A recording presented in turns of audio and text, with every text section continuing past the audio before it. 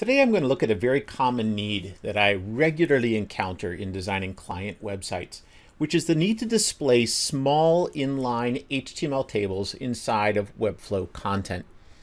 In the case of many of the projects that I build, clients need the ability to put small pricing tables or small hours of operation tables, just like these ones, inside of their website at any point, at any time they need to. And the problem here, of course, is that Webflow does not natively support HTML tables in any form. It does not support the formatting of them. It does not support the placement or the creation or the editing of them. And we run into a barrier where there is no way to represent data neatly in a tabular format that my customers can create and define on their own. So this has become a recurring problem.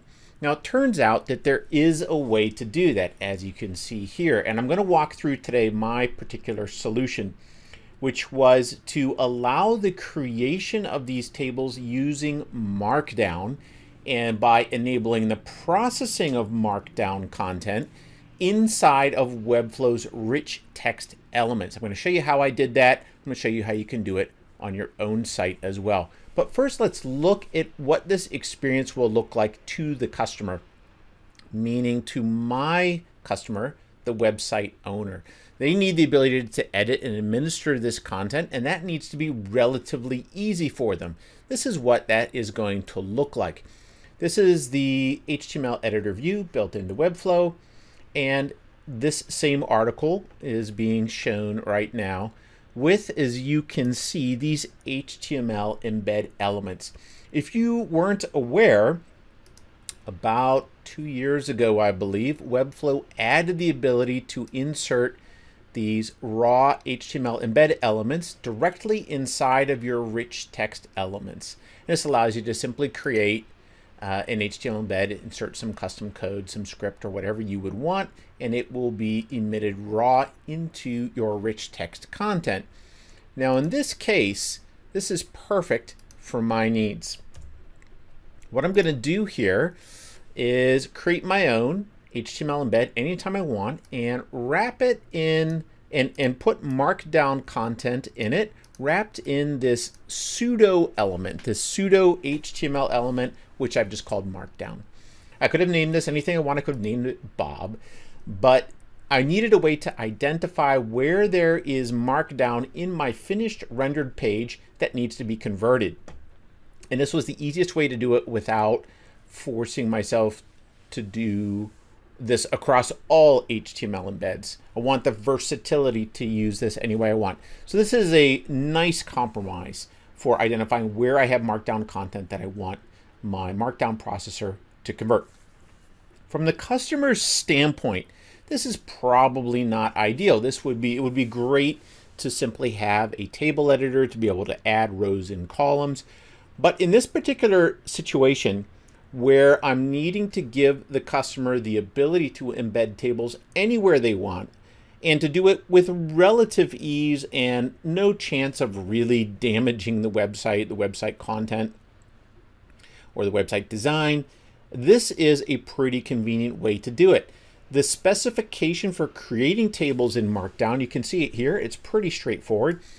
Essentially involves specifying your table header row, and then this what looks like a horizontal bar to indicate that the headers have ended, and then you've got one line per row of content, and each cell is separated with this vertical pipe delimiter. There's a lot of versatility in this format. You can do a lot with it. If you want to find out more, simply go online and look for Markdown tables, and you'll find different formatting options there. Now, in the implementation that I've used here, I've used Showdown.js, which I'm going to show you how it processes Markdown. I'm also going to point you to its documentation so you can have a look at what the options are here. But before we do that, I want to talk about Markdown in general. In case you're not familiar with it, this is essentially the Markdown syntax guide. All Markdown is a way to annotate plain text content in an easy way that allows you to indicate how you want it to be displayed. For example, for headings, I can put a hashtag in front and a space, and Markdown will identify that as a heading level 1, 2 hashtags, heading level 2, 3 hashtags, heading level 3. If I run that through a Markdown processor, that gets converted to its HTML form, which a browser can then render. And this is the entire point. There are many, many, many different tags here that I can create. I can create links, I can create footnotes, super text, formulas, bold and italic text. There are many different things. And this is the general Markdown guide. There are also a lot of extensions to the Markdown guide for supporting specialized code formatting and syntax highlighting. If you wanted to embed, for example, JavaScript into your blog entry, that's exactly the direction you would go. Ordered lists, unordered lists, and many, many more things. So in general, most of this is pretty useless in the Webflow world because Webflow already has a fantastic rich text element and a fantastic rich text editor. When you design a website for your clients, you would want to give them the ability to see what they are creating as they're creating it. And that is entirely the point of Webflow's WYSIWYG rich text editor. If I want to type some content in here and I want to make it an ordered list and I want italic and bold, I can do that directly in the editor. That's the entire point of having an editor interface. But in the case of tables, that is not possible. So we use Markdown for that purpose. This has obviously been a very often requested need in among the Webflow development community, but I think a lot of people haven't really considered when and where this is especially needed. So I want to caution you against using it where it really has no value. Tables, absolutely, it's fantastic. Webflow cannot do that on its own. For other syntax and formatting needs, use the rich text element, its native capabilities, as much as you can. That would be my personal approach. So as I said before, the tool that I'm using to convert the Markdown to HTML is known as Showdown. It is the Showdown.js library. And essentially what we have is a small piece of script, which I will walk you through its operation and how to set it up for yourself, that uses Showdown.js to convert all of the Markdown elements that I have created here into its accordant HTML, and it will replace this entire piece of code, including these pseudo HTML Markdown elements, which aren't known to HTML. We'll replace all of this with the finished and rendered HTML table in this case, or whatever Markdown you happen to have here. And that allows me to create exactly what I'm looking for in my resulting HTML. So the Showdown.js library needs to be imported, and then you'll need a small script to help it identify where the Markdown is you're converting and to actually do the conversion. So Showdown has a great wiki tab. So if you go to GitHub, have a look at Showdown.js, this will have all of the details on how to configure it, all of the different options. It'll also have a lot of details on things such as table formatting, which is incredibly helpful. Table formatting in Markdown is not a native part of the Markdown specification. However, there has been quite a bit of standardization in the syntax for representing a table. And as it happens, Showdown.js has that built in. You simply have to turn it on. And I'm going to show you how to do that. So let's take a look at the project. This is the actual designer view of the project. Right now I'm looking at the article page. This article page is the only place I want Markdown conversion. I could do it site-wide, but it happens that this is the only place I'm going to allow the customer to put that. So this is the only place I'm going to bother looking for and transposing the Markdown into HTML. If I use the super handy CodeMode Chrome browser plugin to look at the scripts, this is what I am seeing. This is the head of the page.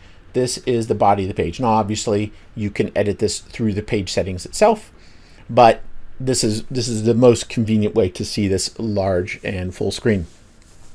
So in the top of the page, in the head, I simply have style element. And that style element, in my case, really consists of two parts. One is that I want to hide the Markdown elements. Because my elements aren't real elements, normally a web browser would simply show the content of it, assigning no meaning or formatting significance to the term Markdown itself. But the problem is that the user experience is that when someone comes to the website, they'd see the page render, they'd see the Markdown raw, unconverted code as the page is loading. And then once the page is loaded and the jQuery then identifies and converts the Markdown to HTML, they'd see it get swapped out with the resolved HTML. We don't want that experience, so we're going to hide it from the beginning. And all we do to do that is display :none. The rest of the style here is simply my desired table formatting. Now, it's important to recognize here, because Webflow does not have native support for tables, it does not have any way for you to specify the table formatting that you would want inside of the designer interface. You need to write that CSS yourself. If you're uncertain how to do that, there are a ton of great online references. You don't actually need to style it. Most likely you will want to, so that it will match the look of your website. In this case, I kept mine very, very simple, and this CSS creates this look. This is the important part that actually does the heavy lifting, so to speak. These scripts will go at the bottom of the page, just before the closing body tag. And it begins by importing the Showdown.js library itself. So I specify this script line. You can simply copy and paste that. I'll show you how to do that as well. And then I need to go through, find my Markdown, and then convert it. And this script here is a piece of jQuery that is going to execute once the page has been completely loaded and the DOM has been completely rendered. And it is now ready at that point to process. So this is perfect. I'm going to do it in a very simple way. I'm simply going to set up the converter once. Here I'm setting up and configuring the Showdown converter. And as I mentioned, there are many, many options that you can read through on the wiki page to see what capabilities you would want. All your Showdown options are going to be buried under here. And there are a lot of them. There are a lot of capabilities here. In our case, the only one that really matters is I need to turn on support for tables. I want it to identify Markdown that represents tables, and I want it to convert it to an HTML table, and that is it. And in order for that to happen, I need to say tables : true, and of course the comma as a configuration setting. That's the only change that I've made. Everything else has been pretty much default. After that, I want to go find my Markdown elements and convert them. So I'm going to search for all of my Markdown elements. I'm going to iterate through each of them, and I'm simply going to replace them, the outer HTML, which includes bracket Markdown bracket, that pseudo element, with the converter's Markdown generated HTML. So I'm going to take the Markdown content, I'm going to run it through the converter, create my HTML, and then replace it. And that is it. It takes the Markdown that you saw before and turns it into this nice, neat HTML table. Very simple and very straightforward. So there's not a lot of magic going on here, but there's an enormous amount of capability. One of the big advantages is that when you do this, you could then embed these little chunks of Markdown anywhere you want in your website. In many cases, this is not an important capability for your clients, because you have specific areas for specific things that were specifically designed to show that information in a specific way. But in the case of more versatile situations, news articles, a blog, you need a lot of versatility in there. You might need to embed a code excerpt, or you might need to be able to embed some special third-party chunk of information. Or you might want to do, in this case, HTML tables. All of those situations will benefit from support for Markdown. So this is exactly how you make that happen. Now, make it this easier for you to play with and to implement, I have put this all together into a code pen. And you can see the sample HTML here, which looks like this. You could see in a pseudo Webflow generated page. I'd have my HTML, and I'd also have generated my Markdown tag with my Markdown content. Whatever it is, here's a heading 1, here's a table, and that's it. Got my CSS, and then I have my script, which is in this case just the jQuery, which is going to embed it. Important to note here that the Showdown script is in here. It's simply not shown as part of the JS because it is configured here, as well as jQuery itself. So I've got the jQuery script reference here. I've got the Showdown script referenced here. That's the way that CodePen handles external script references conveniently. And you can see here in the bottom that the rendered Markdown gets rendered and appears here. Here is that heading 1, and here is the table right below it, and these colored stylings and so on got applied to the table to give it a little bit of formatting. Very simple, very straightforward, incredibly powerful. I hope that this helps you.